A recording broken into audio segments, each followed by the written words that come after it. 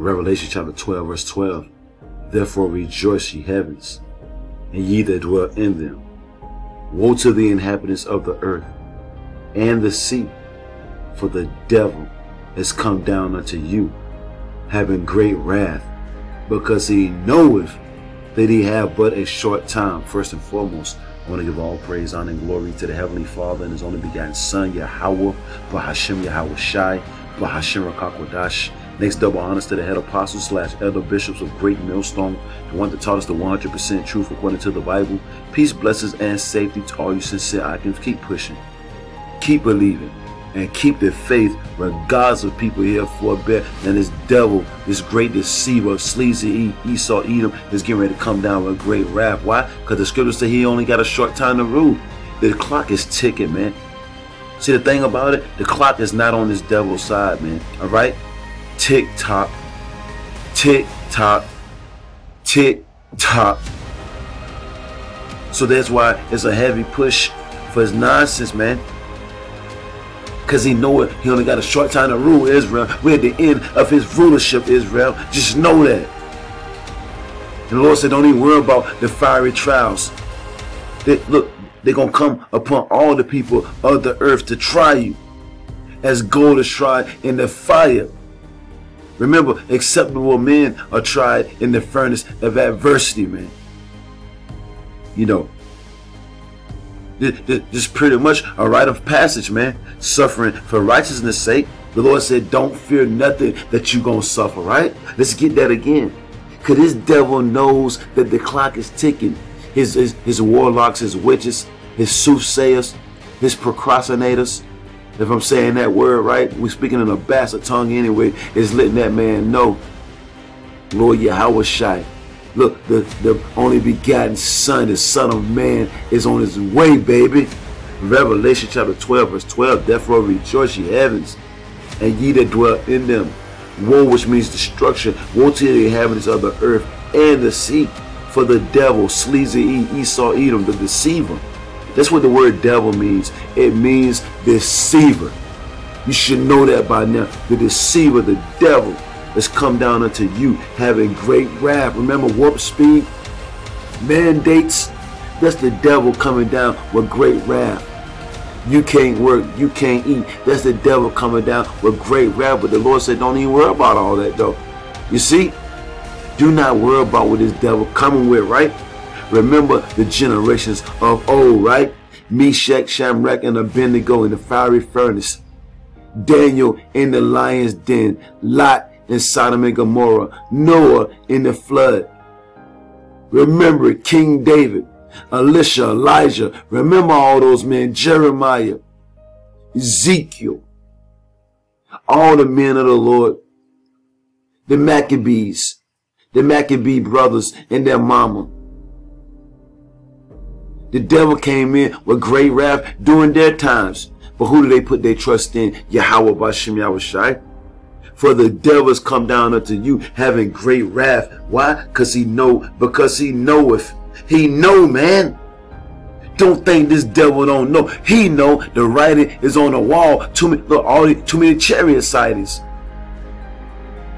He know. Soon as the men of the Lord started pushing this word, this devil knew the clock was ticking even faster, because the clock was already ticking. But his clock started speeding up when the men of the Lord started pushing this word. The late 60s, early 70s, tick tock, the clock started ticking. Tick tock, body rock. You know what I'm saying? It ain't no turning back now, so this devil got to push. But eventually, Lord Yahweh Shai is going to crack them clouds, Israel. Just know that. Revelation chapter 2, verse 10.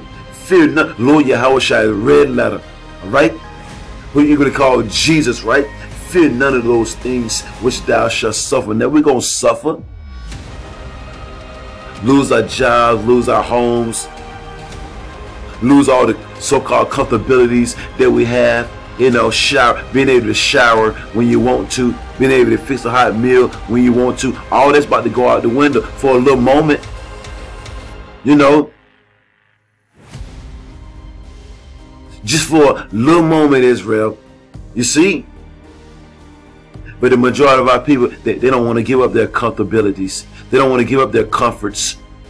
So they like, just bring it. I do whatever you want me to do. The Lord said, fear none of the things which thou shalt suffer. Who was brought into this thing to suffer, Israel? Now the pastors tell you, look, you're not going to suffer. These false pastors and prophets tell you that this thing ain't about suffering. When the Lord said, fear none of the things which thou shalt suffer. Behold, the devil sleaze and eat Esau, Edom. Once again, the same devil. You know what I'm saying? The great deceiver. But look, for the devil, the elite banking families, right, shall cast some of you into prison, aka them concentration camps, for not complying, for not getting down with their system, right? For not following a multitude to do evil, right? For the devil shall cast some of you into prison, that ye may be tried. We're going to be tried, right? Remember, gold. Let's get that right quick. Gold is tried in the fire. We're going to get that right quick. Sirach. Let's go in and get it. This is Sirach, also known as Ecclesiasticus. Chapter 2. Bear with me. Chapter 2. Verse 5. For gold is tried in the fire. Remember?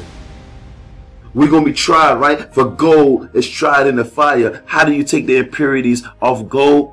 Put it in the fire. Put it in the fire, right?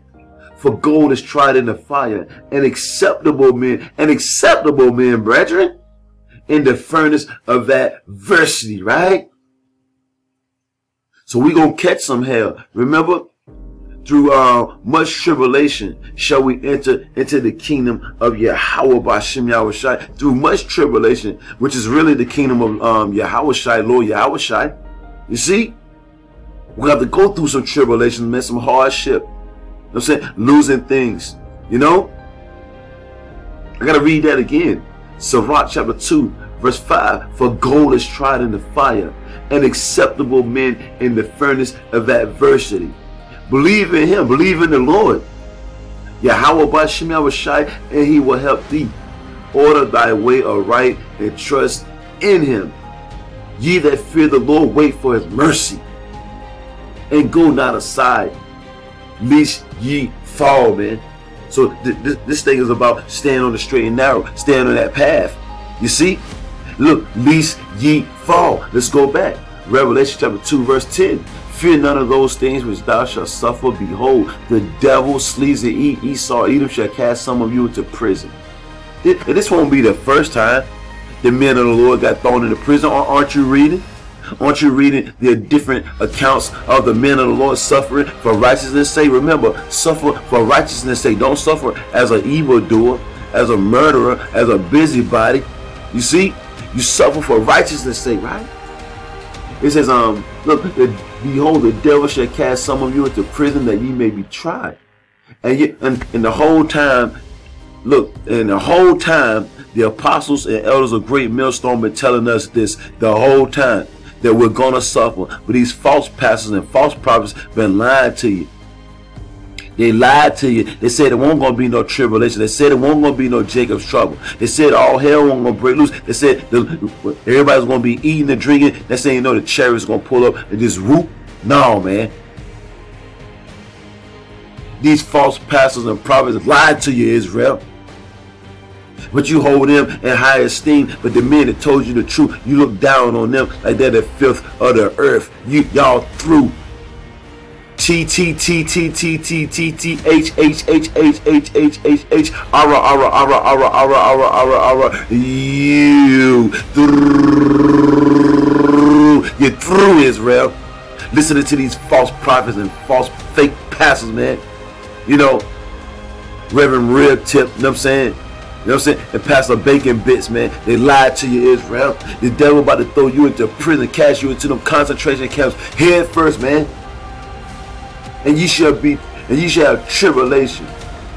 Look, slack it. Then ye may be tried. Remember, gold is tried in the furnace of adversity, and ye shall have tribulation 10 days, a period of time.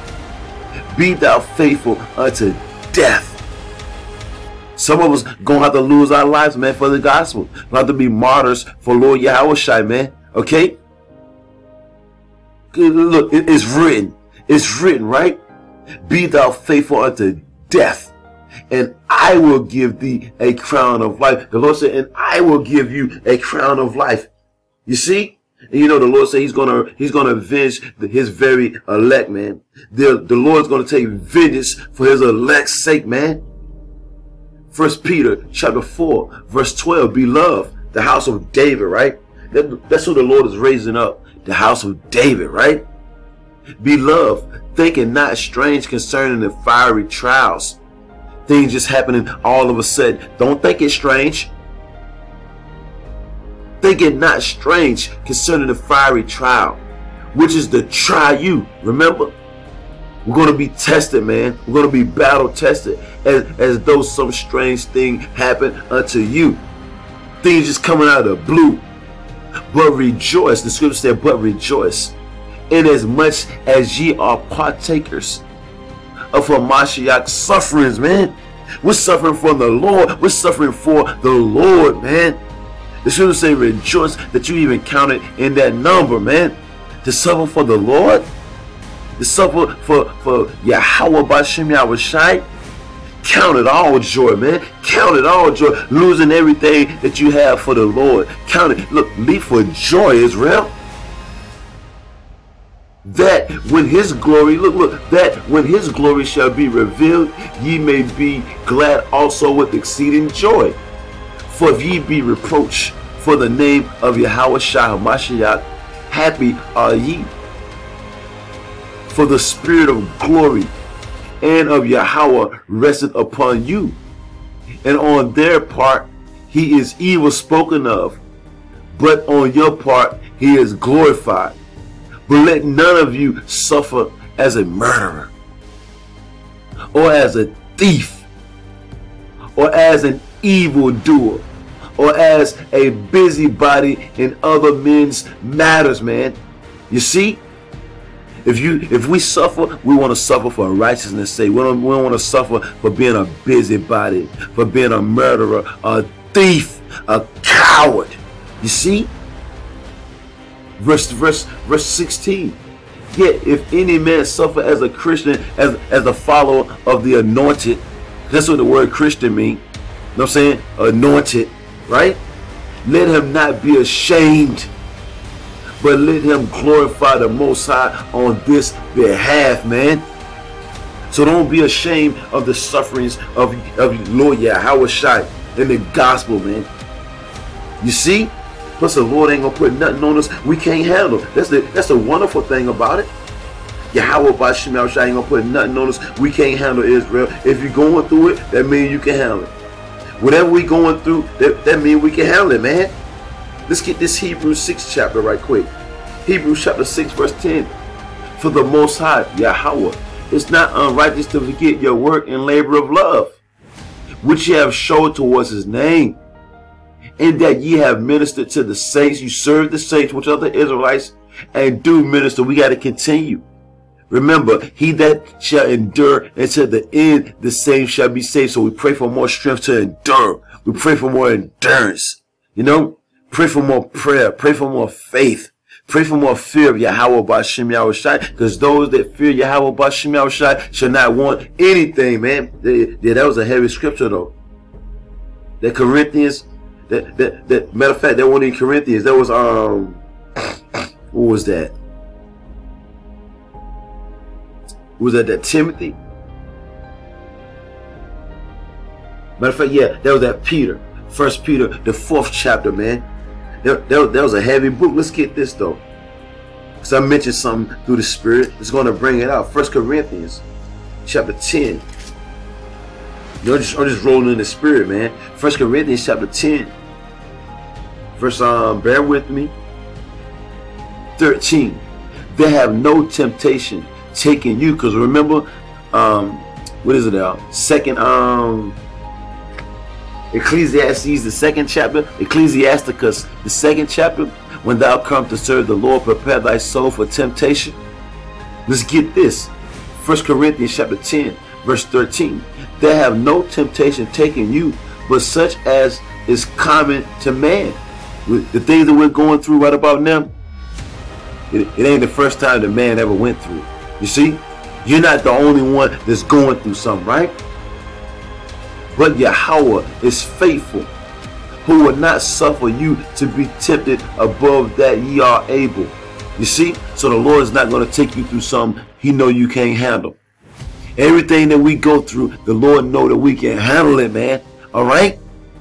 Even when you don't think you can handle it, the Lord knows you can handle it, because He said He ain't going to put you through nothing you're not able to handle, man.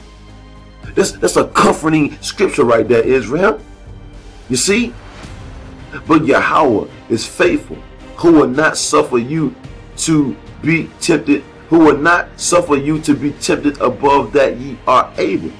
But with listen, but will with the temptation also make a way to escape, that ye may also be able to bear it, man. So the Lord got escape routes, you know what I'm saying, set up, man. But look, remember, help from on high is coming. You see? And I got one more, then I'm going to wrap it up. Just something quick through the spirit of Yahweh. By Shema Shai, Lord willing, the elect is edified. 2 Corinthians, the 2nd chapter. 2 Corinthians, the 4th chapter. Verse 17. And it reads, let's see. I started 16. 2 Corinthians chapter 4, verse 16. For which cause we faint not, but though our outward man perish, yet the inward man, meaning that spirit, is renewed day by day. Right? For our light affliction.